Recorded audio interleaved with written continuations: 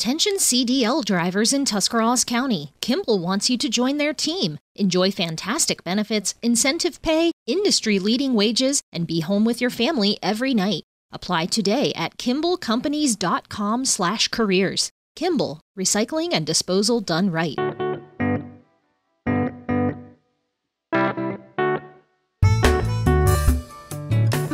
Talkin Trash, where we try to answer all your questions about recycling and proper waste disposal in Tuscarawas County. I'm your host, Hannah Hartman, and joining me is my go-to expert on all things recycling here in Tuscarawas County, my sister, Rachel Rodacker. Hi, Rachel. Hello. Rachel is a passionate advocate for recycling and sustainable practices, and she has worked in our local recycling industry for several years, so her behind-the-scenes knowledge on the subject of how to recycle properly in Tuscarawas County is vast, and it is what will guide our ongoing discussions here on the Talkin Trash podcast. So this is our first episode, and it is being recorded on February 6th, 2024. And because rules and regulations change over time, some of what we discuss may have changed by the time you hear this. But with that caveat, let's dumpster dive into this discussion. Okay, forgive my puns, sorry. Okay, Rachel, I just want to start with the basics. This is episode 1. The whole goal here is to help people here in Tuscarawas County who want to recycle properly. So let's talk about just the very basics of what our local recycling district will accept here in Tuscarawas County. Sure thing. And I do want to clarify, too, that if some of you are listening from Dover, Ohio, or New Philadelphia, Ohio, or Yorksville, you might have a curbside program as well. We have public drop-off sites throughout the county, and also some of the communities have curbside sites. There might be slight variations in what they say they'll take, but the majority of them are taken by the same company, so the standards are the same. Okay. What we see is, I like to think of it as like giving someone a high five. There's like 5 categories of acceptable materials, especially at our public drop-offs, but also in your curbside bins. And that would be paper products, cardboard, metal cans, glass bottles and jars, and plastic bottles and jugs. Okay. So those are kind of the big 5, the main things that are acceptable, the main things that can get sorted out. So that's always a good starting point. First, kind of familiarize yourself with what they want, what they're after. A next thing I like to tell people is about, we call it the hierarchy. You've probably heard the phrase reduce, reuse, recycle. Nice. I think Hannah's shirt kind of has that on it. Yep. The hierarchy has changed over the years. Some people add in other words even. I like to throw in to refuse. That is to turn away something if you don't need it, because that will ultimately reduce the waste. It kind of goes back to reduce, but you can re-gift, you can repair, there's all these art words. A lot of re's that we can work in, yeah. But the thing that I really like to stress is that recycling isn't the answer. It's not even the top of the hierarchy. It's the one right before trash. Yeah. Really, you want to think about reducing the waste in the first place. And then once you get, okay, I have this waste, how many times can I reuse it or donate it so someone else can reuse it? Only at the very end do you want to think about, okay, I need to actually break this down into its components and turn it back into something else. Yeah. It's a valuable thing. We need recycling. However, I want to try to stress that you should change how you think about the hierarchy of recycling. Yeah, I think that's important to point out, because I think a lot of us kind of think of recycling as the first option instead of the last option, when there are so many other things you could do to keep whatever that material is out of, specifically out of the landfill, but really just out of the recycling process. Like you said, it really should kind of be the last thing that you do before repairing or refusing or all of those things. Of course. And then another thing with the basics too, you might hear people throw around the word MRF and not know what that means. Yeah. I'm here to tell you what it means. It's the Materials Recovery Facility. Okay. So all the recycling that all your waste haulers, as long as you use the big one in the area, it goes up to a MRF up in Twinsburg, Ohio. The Materials Recovery Facility is where it gets sorted back into the individual category. So we have what we call single stream recycling, which is throwing all your materials, all your paper, your glass, your cardboard, everything in one container. And then ultimately it has to all get sorted out. So up at the Materials Recovery Facility, it's a combination of very expensive equipment and people. Yeah. Sometimes the people are necessary, it's a huge conveyor belt. They throw all the stuff they've gathered either from the public drop-off sites or from your curbside bin, comes on a truck, it gets dumped onto a conveyor belt. The very first line is people, and it's people pulling out things that are going to jam up the equipment. So they literally have talked about pulling out crowbars, guns, syringes. I mean, these terrible, dangerous things for one, and it halts the process. Every time they have to stop sorting because something gets tangled or something is dangerous, think about how and it puts people's lives at risk too. There's also materials that they pull out kind of closer to the beginning that we refer to as tanglers, which I'm sure we'll get into in future episodes a little more. Stay but tuned. Truly, things that get tangled up in the equipment, again, they have to shut it down. Once you get further in the process, however, it's very cool technologies that can pull out different things. There's these big rolling combines, and that's what pulls out the light paper and throws it up on one belt. And then it goes to another line with more people who make sure it's a clean product in the end. And then what keeps moving along the line will eventually go to these big rolling magnets. That'll pull out, all the metals that are magnetic. And then metals that aren't magnetic go a different place. So it's like the tin versus the aluminum kind of going different spots. Toward the end, you actually have, they're called it's optical scanners and eddy currents, and it's literally scanning the types of plastics, figuring out how dense they are, and then different puffs of air, essentially, are sending them to different conveyor belts. So that is when you think about HDPE plastic or PETE plastic, they all have a different density, and so they get blown up by this air to these different spots. So it's fascinating. Sometimes I think seeing the MRF, or go to Google, you can find, if you put in a materials recovery facility, there's some available to watch on there. It really helps clear things up for you whenever you're going to sort your recyclables, because you can determine, oh yeah, this isn't recyclable because it's so tiny it would immediately fall through the grate at the recycling facility. Or, oh, my plastic lawn chair, clearly, that's not going to make it through to these eddy currents. Not the same kind of plastic. This is designed for household recycling. We usually say the rule of thumb is things you can get at a grocery store. Yeah. It's a good rule of thumb. Kind of in preparation for the Talkin Trash podcast, I actually got to take a tour of the MRF, and it is very eye-opening. I think so many of us, I'm not trying to place blame or anything. We're just so removed from that process. You throw it in the bin and then you forget about it.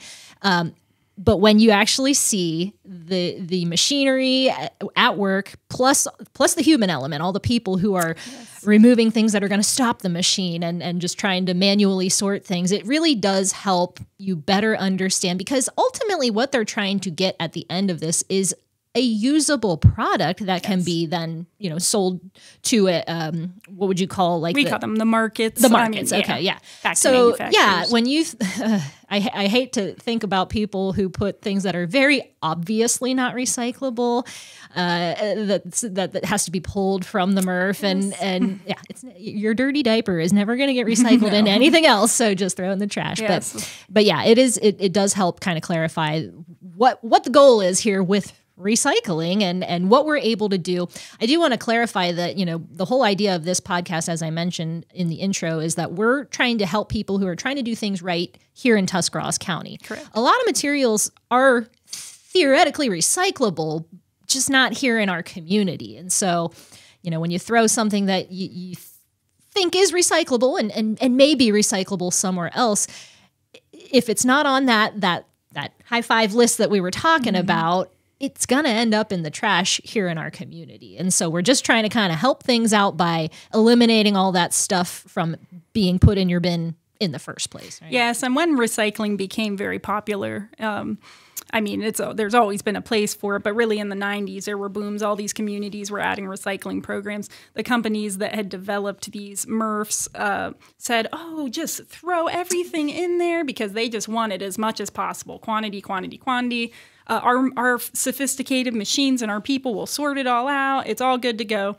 Well, then there was this change to the global market. It's called the national sort, and it basically anything that would get through the process and was just kind of this mixed trash is really what it was, but just kind of mixed material that didn't get sorted out. We would, eventually it would get shipped to China and they would pay people to like go through and sort it out. But then in 2016, 17, they started implementing these policies saying, we're not taking your trash anymore. Yeah. We don't want it. Changed. So yeah, really the value went down. And so it's like we created this problem by having this system of, quantity, single stream, throw it all together. We moved away from people sorting it at home, which really would be the most efficient, but clearly you need more trucks, you need more containers, just everything that goes with it. But yeah, we created this monster that's kind of out of control. And now. I feel like, we've been trying to kind of walk that back ever since that major shift happened. So yeah, again, if you're listening to this right now, and you're still stuck in that like 2015 or earlier mentality, it just doesn't work that way anymore. But we're trying to help you here. We're not trying to blame you. We're just trying to help. So,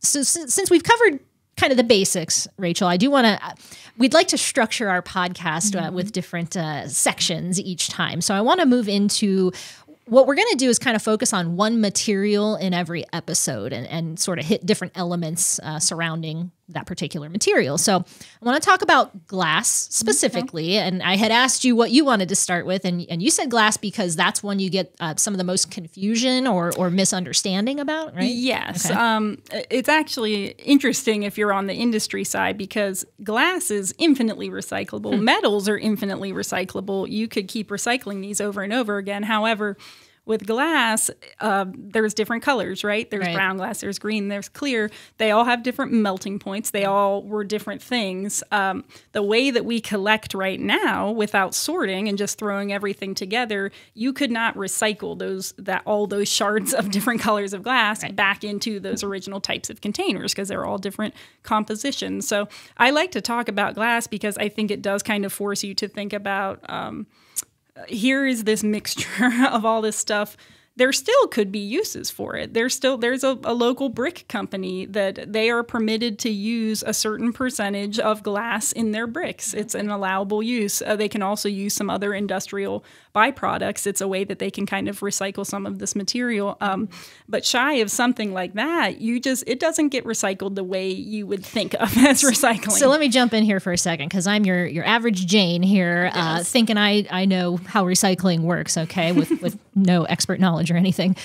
So you're telling me that they don't just melt all of that glass down into a new material that can be shaped into new glass for new bottles, and it doesn't work that way? It does not, unless you work, and locally we don't have a company like this, but in other areas they still do sort it by type. In other states, when they take back glass, sometimes they have you take it back by type. Like when I have seen that in other deposit places, programs, and in those cases they really could break it down and turn it back in. But the way we take it here, which is all commingled and all commingled with every other type of product, not just glass, it usually just becomes either it can be incorporated into bricks or other materials like that.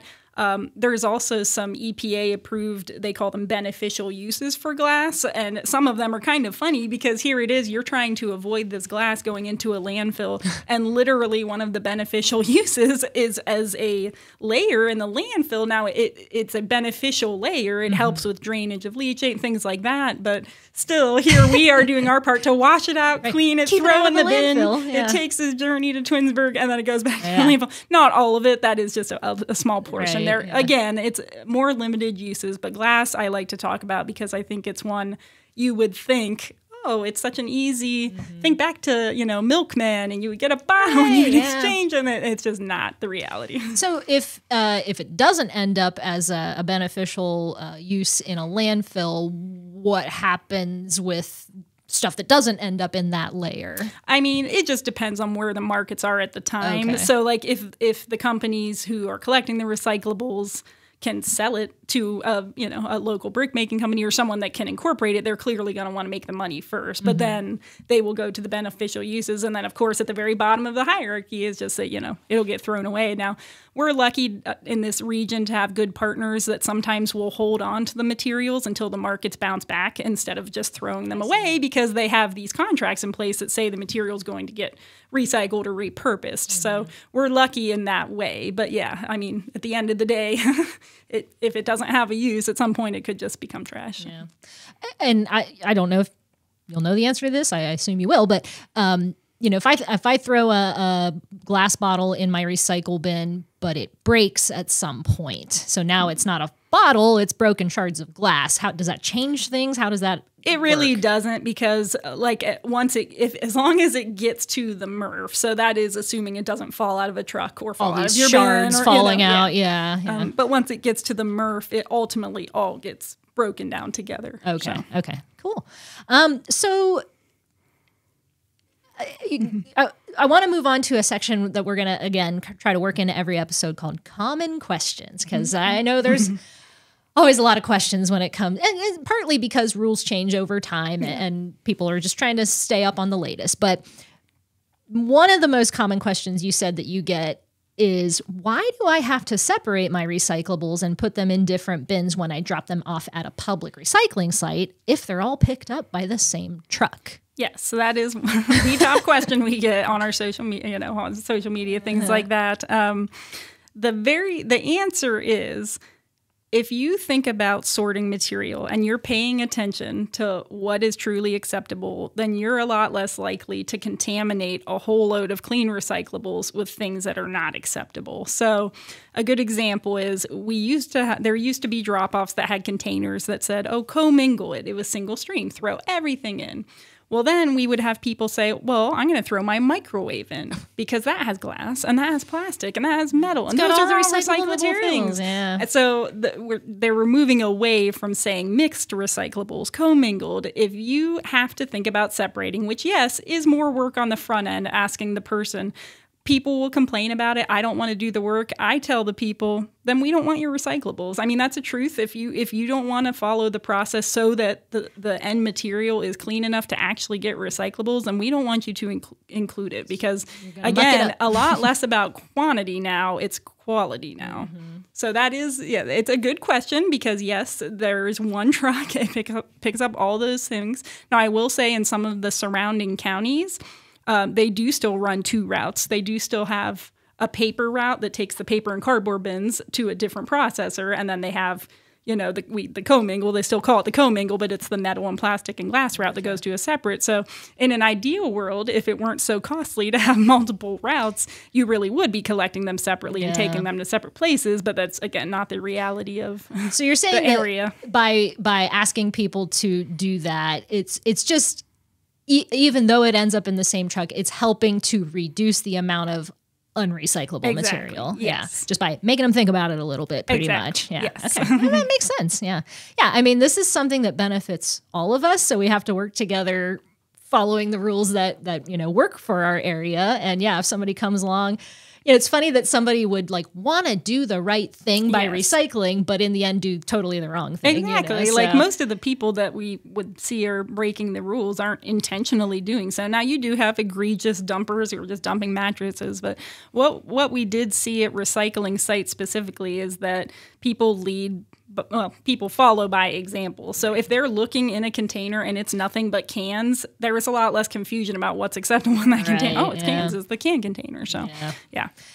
Well, so now that we're on that topic, we're going to move to a section of our podcast that we're going to call dumpster diving. And, we do have a recycling dumpster at WJER. Now, it's not open to the public, so don't go throwing your recyclables in there. But I am trying to get my coworkers to understand these rules, these basics that we've gone over. But I've noticed that some of them have a little bit of trouble. They may be doing that wish cycling thing. We're gonna get to that in a future podcast, dive into the wish cycling thing, but you can kind of understand what that means if you've never heard the term.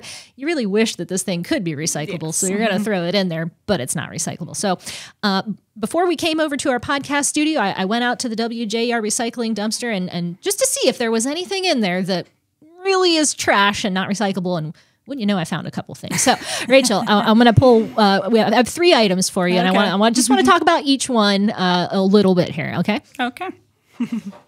Let's see. So we'll start with a styrofoam egg container. Gotcha. Okay.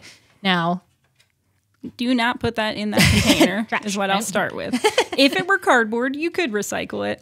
My favorite use for egg cartons is actually working with local farmers and giving them back. I actually do that at the farmer's market. I save right now. I have 20 egg containers at home that I'll give to a farmer, give them back. The reason, styrofoam is interesting because it could be recycled. It has the potential to be recycled. They can condense foams and repelletize them and reuse them in a way. That is not what they're doing locally, though. Right. So, styrofoam, trash. Okay. I'm going to pull these next two out at the same time because they're, I think, kind of along the same lines, okay? Put me to the test. Yes, okay. We're going to see. So, this is like a gum container, plastic gum container, and then like a tray from maybe like a pack of cookies or something like that. Yeah, these are interesting. So, I'll comment on both these because, like you said, they have similarities. They're both plastic, obviously. Right. I think someone's initial instinct might be, I'm going to look and see, is there a chasing arrow on it? However, and like this one has one. When you say chasing arrows, you mean this logo. That logo. Yeah, on my shirt. However, I'll say that those are not for the consumers. The chasing arrows are not really there to tell us it's recyclable. What they are is trying to say what kind of plastic resin coat it is. So like this one, you can hear me doing this. It's a brittle. It's almost the same material as the clamshell containers, like strawberries and things would come in. These are not the same kind of plastic. The ones they really want are bottles and jugs. Clearly, this is not that. This is going to just shatter and not make it through the process at the MRF. So essentially, that's why that one is not.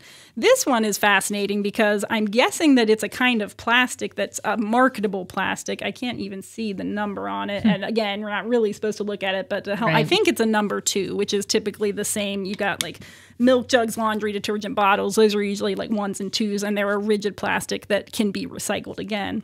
However, the size of this is telling me it likely won't make it through the process. They generally say the rule of thumb is if it's like credit card length or size or smaller, that it's just not going to make it through. See, this is helpful because, like you said, it's maybe a similar or the same type of plastic you would use for like a laundry detergent bottle, which is recyclable, right? Yes. Yeah, but the problem being that's all well and good, but the size could be a problem. Now, and if you look at it, another rule of thumb they say is, does the container have a neck and shoulders? This one kind of has a neck. The shoulder doesn't really go out. So if you're really trying to stick to the letter of the law, I wouldn't include it.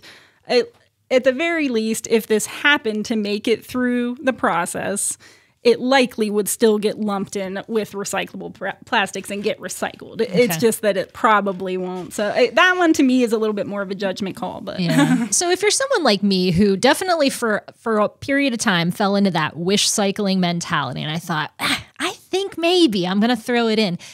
I'm really trying to kind of undo that within myself because, like you said, they want quality recycling. It's not about, obviously, I'm trying to do as much as I can to eliminate trash, right? Yes. And that's why I want it to be recyclable. But if I really want recycling to happen in the best way with the best end product, it's better that I don't put that through the process. When in doubt, throw it out. We're going to hit those fun phrases over and over again. All right. So with that, let's move on to a section we're going to call What's the Word? Okay. Okay. And since this is episode 1 of Talkin Trash, we're going to start with recyclable. So how do you want to define recyclable for the purposes of our podcast? Well, for the purposes of this podcast, I will say that recyclable means it's something that is acceptable in the local recycling stream. In order to be considered recyclable, you really must have the infrastructure to accept it, to sort it, to bale it, to get it to where it's going to go, and an end market for it. So people might hear the word recyclable and think, well, like any kind of plastic is recyclable, any kind of metal is recyclable. The way I like to frame it differently is, does it have the potential to be recycled, or can it be recycled locally?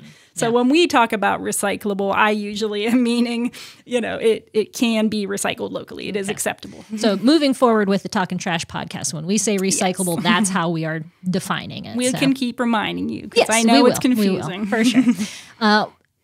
with that, I'd like to move on to the next section, which we're going to call simple solutions. And I love this because when we were talking about this before, we had sort of like obvious examples, like use a reusable grocery bag and carry a reusable straw. And like, I think most people have at least heard of that by this point. And if there's somebody who is serious about, they're doing it. Yeah, they're already doing it. So I wanted to come up with maybe some ideas people might not have thought of. And so the first one we want to introduce on episode 1 of Talkin Trash is create a car kit. Do you have a car kit yourself? Yes. Okay. Mine is kind of minimal at the moment. That's okay. What is in your minimal car kit? My minimal car kit does have some of the things you were talking about. I always have a reusable tote. I always have reusable straws, a spoon, a fork. It sounds silly, but literally 2 days ago, I was with my son at a McDonald's and he was eating a slushie and he wanted a spoon and they couldn't find a spoon. And I was like, okay, I have a spoon in my purse, silly as it sounds. Hey, perfect. There are other things you can keep that certain local businesses will work with you on, like a reusable coffee mug. Certain local coffee places might let you use that. Yeah. Or I know there's a local smoothie place that will let you bring in reusable cups for smoothies so that you can kind of reduce your overall impact. Something else I occasionally have, although it might not be in there at the moment, is a Tupperware or something where if you get leftovers at a restaurant or a doggy bag, instead of using theirs, you do get looks. I'm not going to lie. It's not always easy to be green, contrary to what Kermit says. Well, and I think that, that is a perfect opportunity to address who I think probably our audience for this podcast is. I don't know that everybody is as excited about recycling as we are, but I know that there are people out there in our community who are trying their best. And if there's a simple solution that they could incorporate into their lives, maybe they just never thought about keeping a carry-out container with them. But like you said, on the whole, you're kind of a trailblazer in this community when you're trying to implement those. I think I've even gotten a few looks just using a reusable straw out of, like, carry one in my purse, pull it out. Yeah. But then, you'll have people who say, oh, that's so cool, So yeah, you might need to be prepared for some strange stares, but you never know who's watching. But it is almost about shifting the mindset. Well, one, trying not to care what other people think, but that's a whole nother topic for a different podcast, probably. The other part is the convenience element. Everyone loves the convenience of getting a grocery bag or a plastic straw that you use for 30 seconds and then throw it away. Of course, it's convenient, but sometimes you do have to, if you want to try to make a little difference in your circle or in this community or in this world, you do have to think ahead a little bit and plan ahead. Yeah. So. And with that, I do want to start to wrap things up, and I'd like to try to end each episode of Talkin Trash with a little bit of good news. World can be a scary place these days, but there's always good news out there. And of course, we're going to try to focus on things that are related to recycling and sustainability. So can you talk a little bit about the Waste Characterization Study for Ohio? Yes.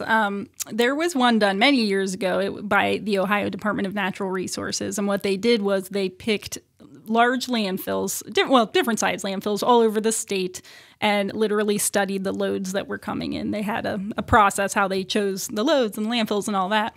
And what they were trying to determine is truly what was going into these landfills, how much of it had the potential, that's the same word, potential to be diverted from the landfill if we had the infrastructure and the markets and everything like that. So there was a study done years ago with that, and there more recently was a study done specifically at the Central Ohio landfill. The Solid Waste Authority in Central Ohio has their own landfill, so they conducted their own study.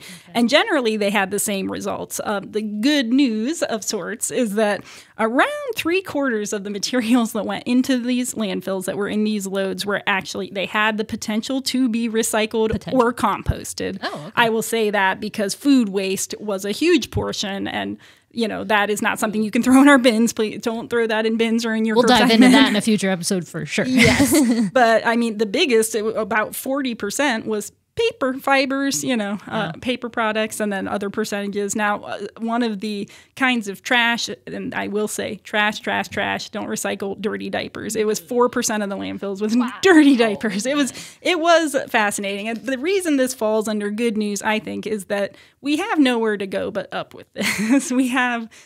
It's a positive thing that so much has the potential to be recycled. Now it's just trying to do the hard work of changing minds, changing the companies or the process, and trying to open up those markets and find ways to to get the stuff recycled. So there's a lot of potential, but it's going to require a lot of work and change if we're to get to that like perfect 100% whatever score. But it's like you said, it's good to know that there is room for positive improvement when it comes to this kind of stuff. I thought it was like that's a high percentage of stuff, and some of it again could be recycled or just avoided if you refuse certain things, or let's say you mulch your grass instead of bagging it and sending it. Like that's a very achievable thing for most people. You could mulch it and leave it, and then it's not part of that percentage. So.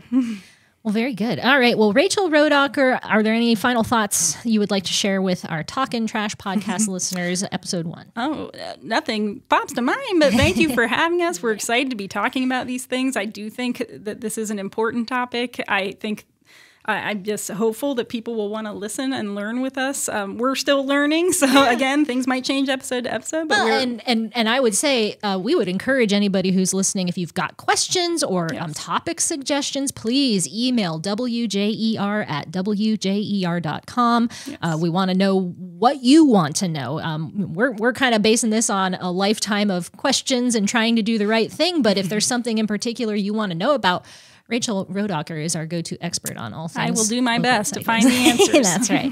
All right. Well, Rachel, thank you for your time today. And this has been episode 1 of Talkin Trash, presented by WJER Radio. I'm Hannah Hartman. We'll see you next time.